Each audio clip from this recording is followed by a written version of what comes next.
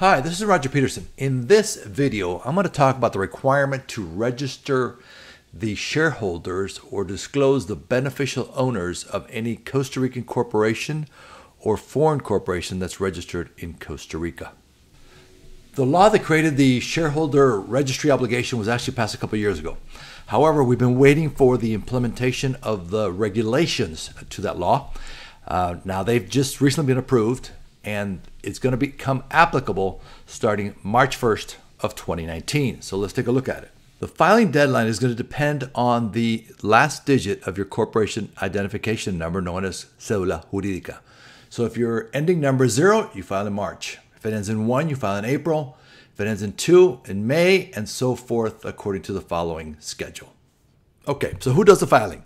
It has to be the legal representative of the corporation. So if you have an SA, that is the president of the company.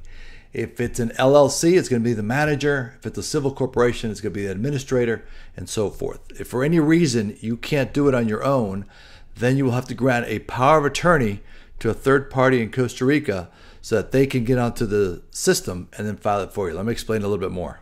All filings required under the shareholder disclosure law must be done electronically on the website of the Central Bank of Costa Rica, known as Central Directo. Here it is so you can visualize it on the screen. To record that filing, you first need to have a digital signature, known locally as firma digital. You can apply for a digital signature card, firma digital, at most banks in Costa Rica. To get the digital signature card, you must be a Costa Rican citizen or a foreign resident with valid residency and a valid residency card. Once the legal representative has his digital signature card, they can then register themselves on the web portal and then do the registration for the company. Some of the information that they're looking for is the personal identification on the shareholder and the beneficial owner, contact address, they want an email address to receive legal notices. They want to know the capital stock amount of the corporation, the type of stock, amount of shares held and distributed, and the registration of all shareholders that make up the totality of that capital stock. They also want to know what date that stock was purchased. As to the filing requirement, the form has to be filed every year between April 1st and April 30th of each year. What happens if you don't file?